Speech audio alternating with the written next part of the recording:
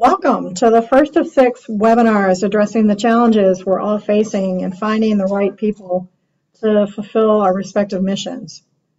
My name is Joanna Truitt, Executive Director of AEA, the Association Education Alliance, of which your company is a member through your association membership.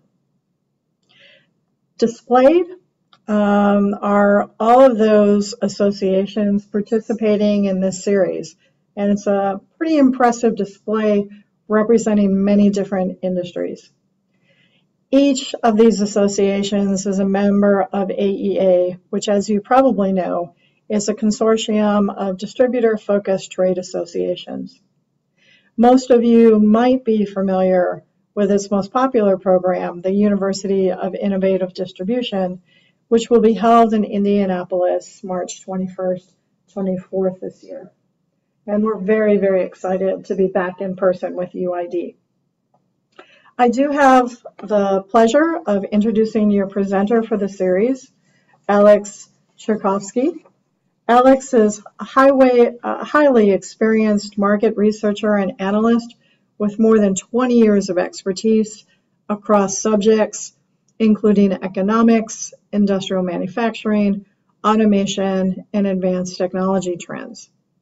For the last 2 decades, he has consulted and advised companies throughout the US and Canada, Europe, South America, and Asia. Alex is currently overseeing a suite of analytic products focused on talent for the Miller Resource Group.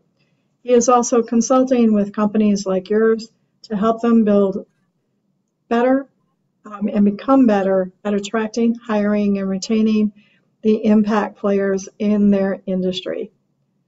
Through this series, you'll hope to impart some of what he's learned and what his company is finding through their analytics in this 6-part series. So Alex, I'm going to go ahead and turn it over to you. Thank you so much, Joanna. It is a genuine pleasure for me to be here presenting to the AEA audience, although in a slightly different role than you might used to seeing me, but I hope to, as always, deliver the practical and actionable advice that you have come to expect from me, which will hopefully, in this particular case, help you become a better player, if you will, in the war for talent. Now, I was a little bit hesitant about using that cliche, war for talent, but I can tell you in the 6 months or so that I've been dedicating to researching what's going on in the job market right now, I really have not been able to find a better and more apt description of how competitive the dynamics in the workforce environment are right now. Companies are literally fighting for talent, not just amongst their peers in their industry, but amongst similar companies that also look to develop and hire a particular skill set across a spectrum of industries. And so it's a really fierce competition if war is a bit much for you, but certainly having the right tools, the right ammunition, if you will, and having the right partners in this war for talent is going to be a key element and a key theme that I hope to impart on you throughout this series that we're going to be embarking on together over the next year or so. So I thought I would start the story for you with a little bit of an update on the job market, but I'm going to talk about it not as an economic perspective, but rather as a recruiting perspective. So this first slide that I'm going to share with you right now shows you how different the labor market is relative to the pre-pandemic timeframe. You can see here prior to the start of the COVID-19 virus really spreading in that March, April of 2020 timeframe, we had just under 164.5 million people in the US labor force. And although we have had somewhat of a recovery, even today, that number still is quite a bit below where we were pre-pandemic at 162.3 million. So what this means is that the labor force has declined by more than 2 million people over the last, give or take, 2 years. And yet, despite that, we still have an unemployment rate of 3.9%, which is phenomenal. It's one of the lowest that we've had in quite some time, certainly matching the lows that we saw prior to the pandemic, and really highlighting how tight of a job market it is.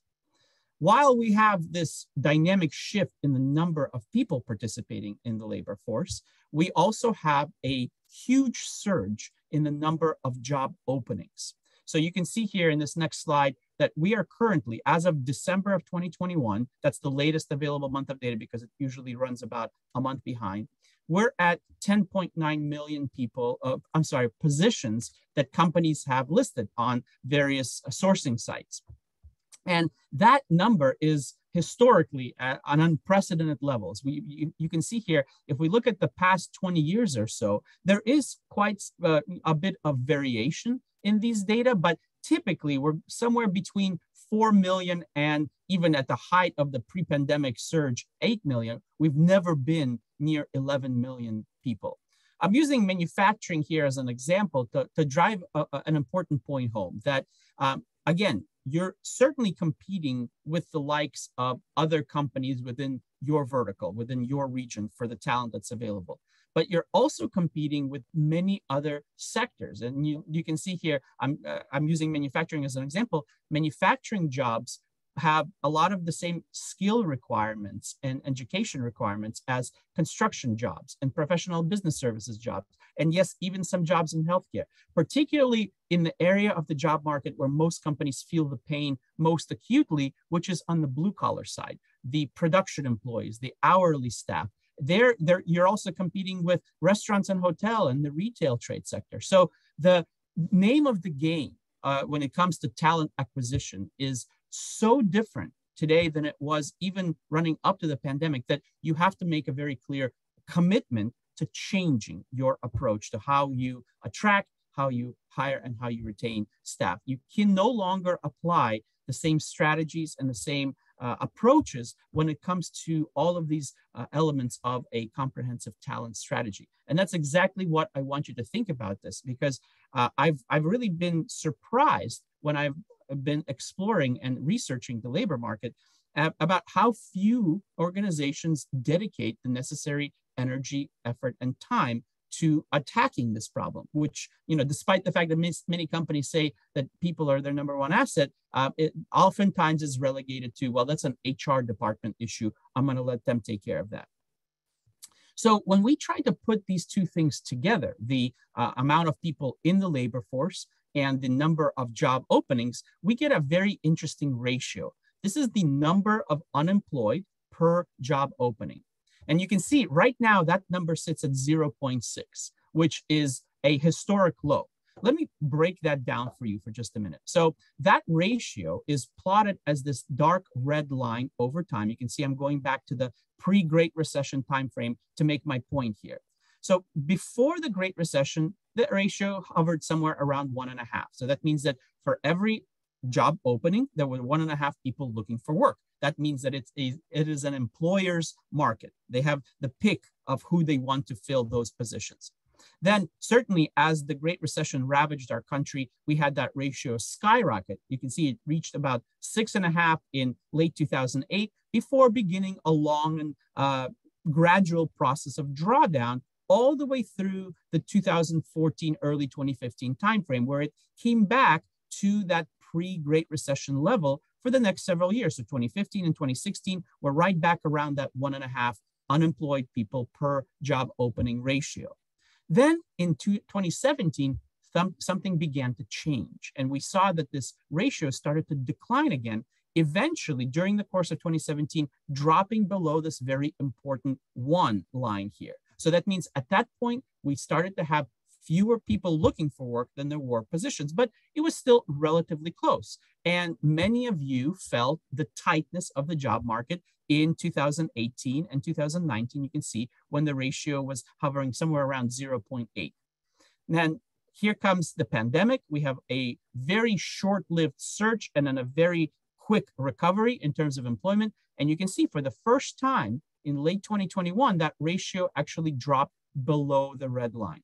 So when I say that the job market is in unprecedented territory, this is exactly what I'm talking about. There are simply not enough people to fill all of the positions that are available.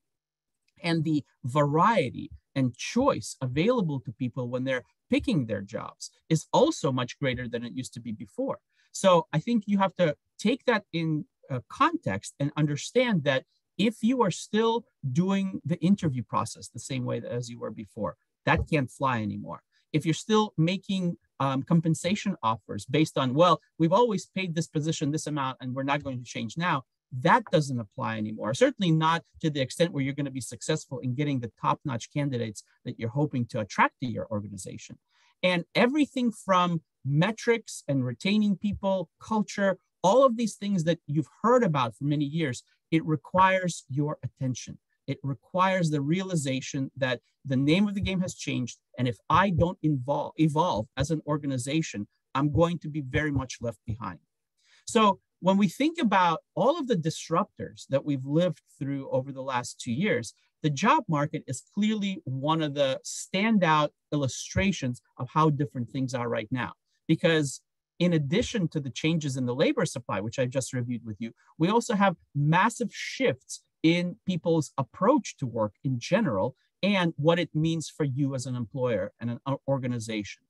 Just a couple of examples, the whole idea of hybrid and remote work, that's obviously something that all of you are battling right now. When people have a lot more options available to them, they're going to pursue some of those options. And so many of you that have positions that simply cannot go remote are struggling because some of the people that used to be willing and able to come in on a daily basis are now saying, well, I have the option of only working in the office 2 to 4 days a week now. Why would I not do something like that rather than having to be in the office every day? It's a really tough field to navigate. In addition to that, we have the ongoing drama related to the various surges and the vaccine mandates, certainly the variants that we're dealing with. There are certainly people that are hesitant as a result of the pandemic to come back into the workforce full time, the way that they were prior to early 2020. And I think another certainly something that should not be overlooked is the impact on your business from the inflationary environment and what that means to the expectations of the wages that you pay to your people. Inflation was somewhere around 7% last year. On average, the wages increased in this country about 4.5%. So most workers felt an erosion in their purchasing power. And that's certainly driving a lot of the behavior that causes people to look around and to consider other job opportunities. So when you take all of these things together, it really shows how seismic of a shift there has been in the environment when it comes to the workforce in general, and more specifically in the way that you should be approaching talent in terms of both attracting them, hiring them, and retaining them. And yet, as I mentioned earlier, few companies actually do something about that. Now, there are some that are trying, but according to the latest research that I've conducted, the majority of organizations, when asked, do you have a talent strategy? The answer is no. Now, the good news is that a lot of them are starting to realize that that's an important component of their overall strategic plan, and they are in the process of reassessing. What does our HR infrastructure look like? How do we implement some of these initiatives that we know we've been behind on? But the vast majority, you can see 75% nearly still do not have a talent strategy. Only 27%, according to this data, which polled hundreds and hundreds of companies, say that, yes, we do have one and are actively working on it. What this means to me is this needs to be a very clear call to action. If you can ask yourself, does my organization have a talent strategy? And by that, I don't mean we have an HR department that deals with this plethora of issues, but at the executive team level, we are involved day to day, and we're willing to commit the time and the resources and the planning in order to not only address the challenges we have with talent today, but also to lay out a roadmap of what we're going to be doing 1 year from now, 3 years from now, 5 years from now. That's the approach that you almost have to adopt in order to be successful with the job market being what it is. Because if you don't, again, the companies that are doing this are clearly going to get ahead of you on the attractiveness scale in terms of their ability to retain talent, and you're going to feel the pain much more acutely. It is no longer okay to remain the status quo as you were prior to the pandemic. You really have to reassess everything. So when you talk about a talent strategy, really a comprehensive one, there are 3 pillars that you really have to address. First is the A in AHR, that's the attraction component. You have to think about, how do we convey the message effectively? How do we understand that many people have different priorities when they come to our organization? How do we market ourselves and let people know about the open positions that we have? Is it through traditional means like job sites, or do we do something different? Is our website attractive? You almost have to do an assessment, an audit, if you will, of how effective you are at attracting talent to your organization. And wherever you see pain points, wherever you see you falling short, you've got to enact a plan, a strategy, and monitor for continuous improvement. Because if you can't measure it, you won't be able to track improvement. And that's a key element to all of this strategic thinking. The second part of AHR is the hiring practices. You have to realize that many organizations, especially small and medium-sized companies, which make up, I know, the majority of the association membership of the different groups that make up AEA, you have, I mean, a lot of different holdover practices. For example, multiple interviews where the candidate is asked the same questions over and over and over again. A lot of times the GM or the owner of the business is also the main HR person. And so they will put up an ad, they'll get a bunch of applications, and then they'll get distracted, and it'll be 2 or 3 weeks before they even reach out to people. That simply won't fly anymore. You're going to lose out on candidates if you're doing that. So a reassessment of your hiring practices and asking yourself, is this kind of just the way that we've always done it? Or are we trying to be best in class when it comes to our hiring activities? Is also a very important component of this strategy.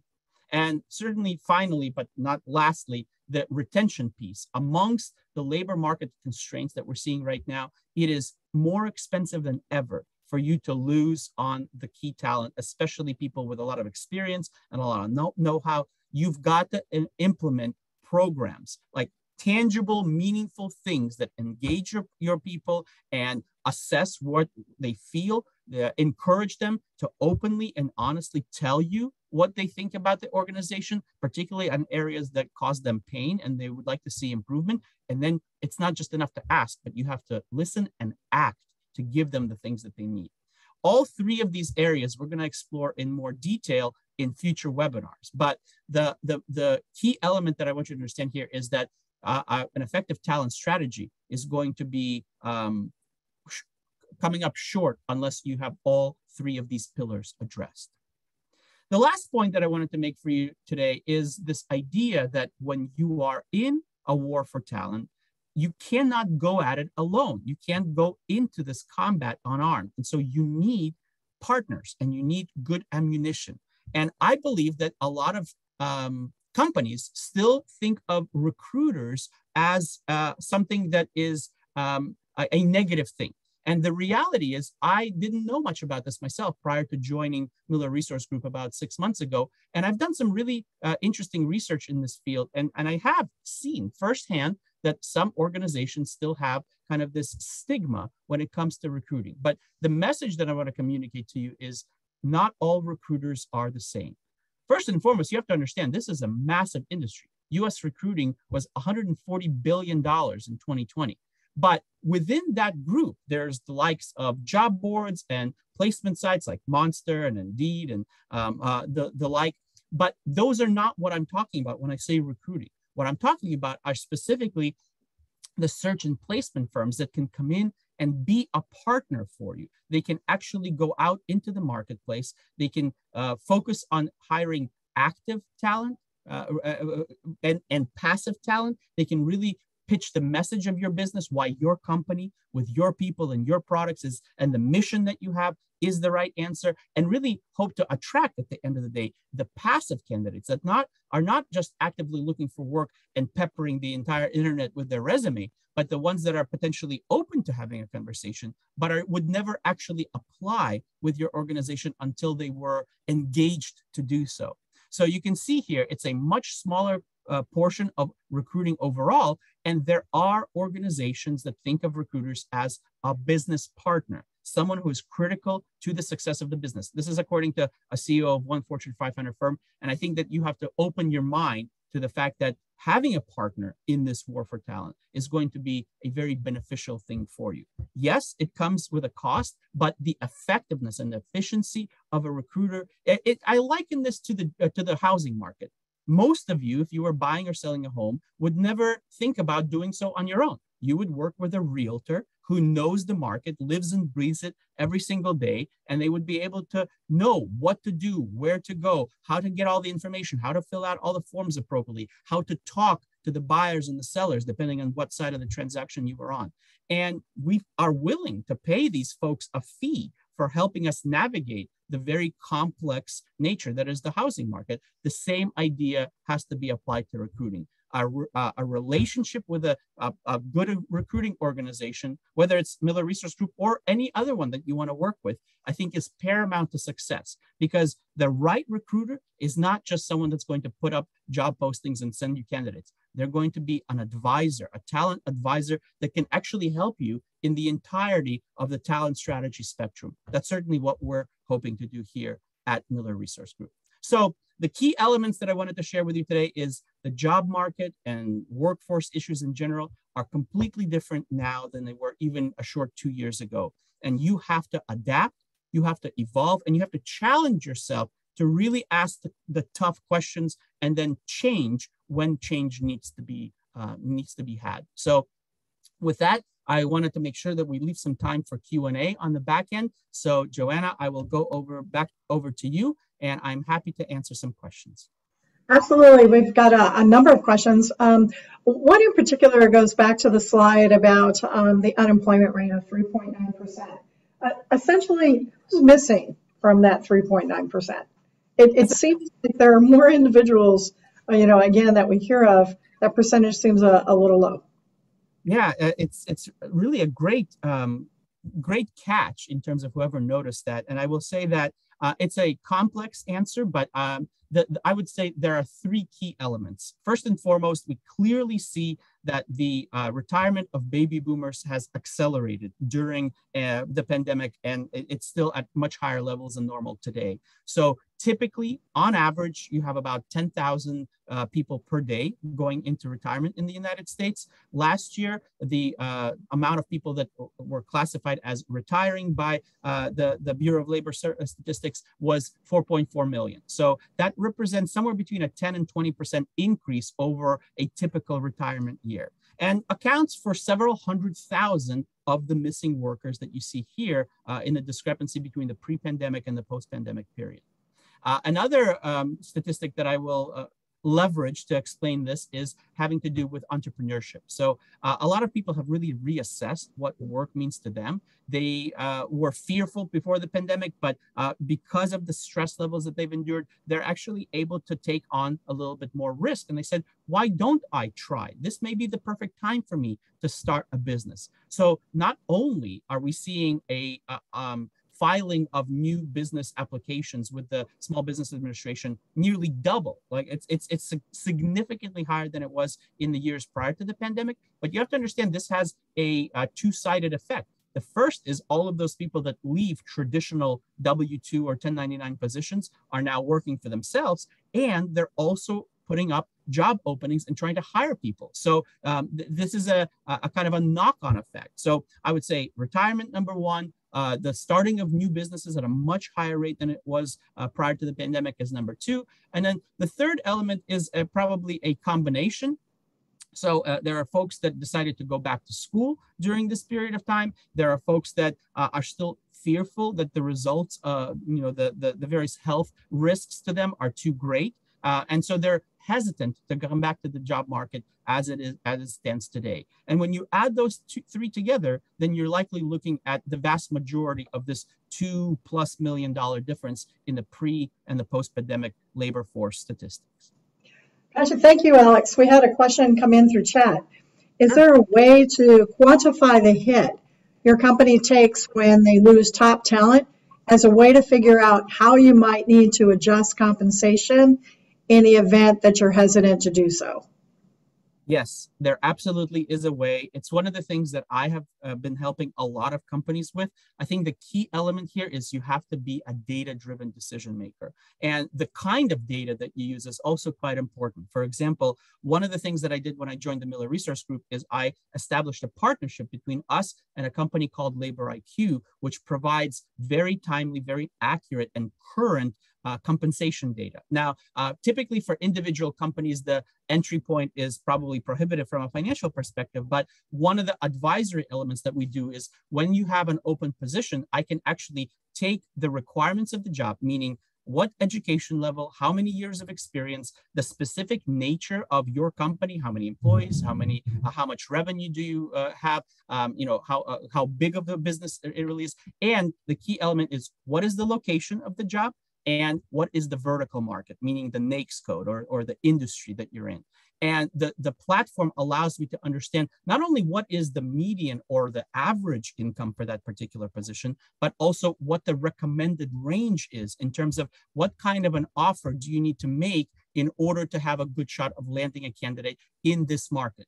And the reason why this tool I think is very powerful is because it actually validates all of the wage data against something like 8 million W-2s on an ongoing basis. So it's not just a modeled approach. They actually see what people are making and are able to make accurate recommendations that allow companies to go into the conversation feeling confident and knowing that the offer that they're going to be making is competitive given today's very tight labor market dynamics. It doesn't just stop there, though. You can also apply the same idea to the install base, or what I call the existing workforce. But essentially, you can use this platform to ascertain which of your people are getting underpaid, which represent the biggest risk to your organization from a attrition and a potential leaving for more money perspective, and proactively have conversations with these people in terms of making sure that they feel heard and also that there is a plan in place to get them to what is a fair market wage if they're not there right now. That doesn't mean that you have to immediately flip the switch and raise their compensation by that amount. But if you have that conversation and they know that it's a process that the company is a partner for me, we're working on this together, then they're much less likely to just bail on you when a higher offer comes along. So I know that was a bit long-winded, but I hope it helps. Alex, we have another question. Sure. Does more entrepreneurship mean we should consider more alternate forms of getting work done, i.e. less full-time positions and more contracts, outsourcing, etc.? I think that's a very astute observation, and it really pinpoints a key element of a successful talent strategy, which is flexibility. You absolutely do need to increase the amount of flexibility in the business. That doesn't mean just rolling over and giving your people exactly what they're asking for, but you have to, again, engage them in that conversation, understand what their needs are. I mean, if you look at your employee base, some people will be driven by compensation. Others will value the ability to work remotely a few days a week greatly. Others are looking for the camaraderie of the team element and the ability to grow in terms of progressing in their career. Others just really want to focus on the challenge of the work itself. So if you don't ask those questions and understand what the motivational factors are, then you're not going to be able to give the people what they want. But I think that the key element is when they tell you what they want, you have to be flexible. And you can't say, well, we've never done that before, so we're not going to start now. You have to really look deep inside of yourself and ask, how can we make that happen? If this is important to this individual, then it's likely going to be important to several others as well. So what can we do? And again, if you approach this conversation as more of a, we're on equal grounds, we're partners in this, rather than the traditional, I'm the employer, I get to tell you what to do and you're the employee, kind of this more traditional power structure, then I think that that's a huge part of building a solid culture at your company, for people feeling heard, and for the retention of the staff to go up substantially. And Alex, we're going to take just one more question and then we'll need to wrap up, but we've got several good ones. So the question is, what tips would you give to picking and working with a recruiter, and how do you learn to trust that recruiter?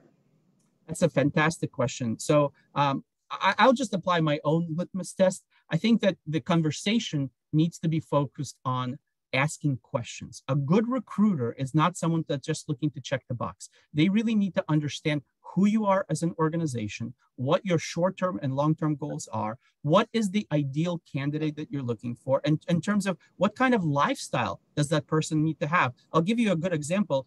We're working with a company right now to replace a national sales manager for them. And one of the first things that my colleague, who's a recruiter, asked the hiring authority was, I'd love to talk to someone in a similar role at your organization to understand really what is the day-to-day like? What is it like? Are they working primarily with distributors or are they selling to manufacturers? Because the relationship building and the amount of travel really reflects the two different types of approach. So asking a lot of questions, make sure that they are really seeking to understand, not only the immediate need, but the broader picture is key. I think they need to be competitive with the rest of the market.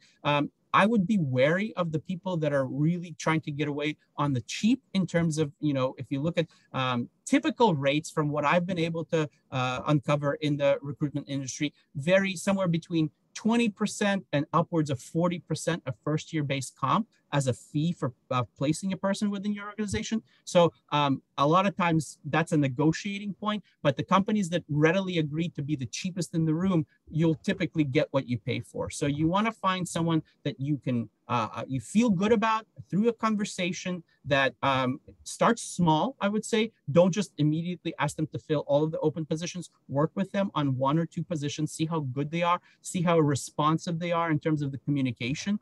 And I think that that's the key element. The quality of candidates that they present to you will be the best barometer for success. If you feel like these guys really understood what you convey to them and are bringing the people that match your vision for what the employee in this position is going to be, then that's a good partner for you. So again, sorry for the long-winded response, but I'm very passionate about this and are great partners in recruiting organizations out there. I hope you were able to find one. If you don't have one off the top of your head, certainly give us a call. We'll happily talk to you.